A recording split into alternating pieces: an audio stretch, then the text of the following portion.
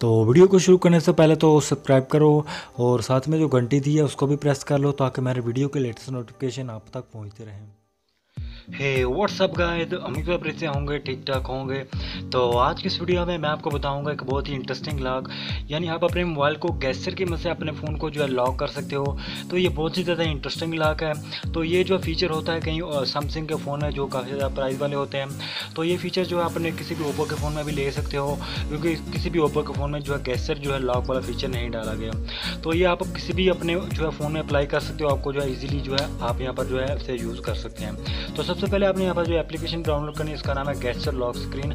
तो आप यहाँ पर इसका जो आइकन देख रहे हैं, इस पर आपने टैप करना है। तो टैप करते साथ ही आपको यहाँ पर ये ऑप्शन मिल रहा है, आप यहाँ पर जो है एक गेस्चर क्रिएट करिए है, तो वही गेस्चर आपका जो है लॉक होगा। तो यहाँ पर आपने क्रिएट गेस्चर वाले ऑप्शन पर क्लिक करना है। उसके बाद जो आपने जो है सबसे पहले क्रिएट करना है, उसके बाद आपको कन्फर्म करना पड़ेगा।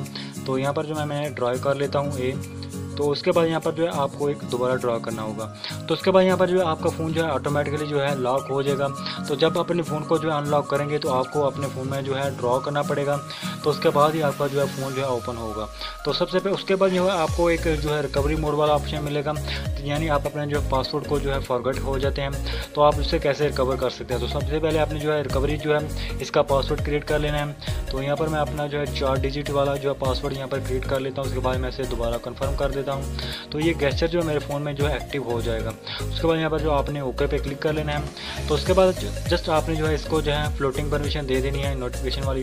तो ये जस्ट आपके नोटिफिकेशन अगर आएंगे होम स्क्रीन पर, अगर आपका फ़ोन लॉक होगा तो वो ऑटोमेटिकली आपको डिस्प्ले कर देगा।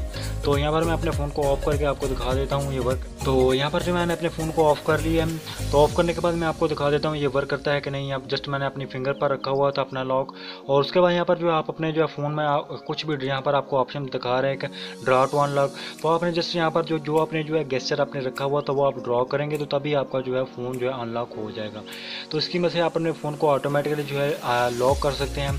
तो यहाँ पर मैं अपना जो है लॉक डाल लेता हूँ। तो उसके बाद जो है आपकी स्क्रीन जो है ऑटोमेटिकली ओपन हो जाएगी। तो अगर आप अपने फ़ोन को फॉरगेट पासवर्ड जो है अगर आप जो है भूल जाते हैं, उसके बाद आप जो है इसमें रिकवरी वगैरह डाल सकते हैं। जो आपने पासवर्ड क्रिएट किया हुआ था वो आप यहाँ पर जो डाल सकते हैं।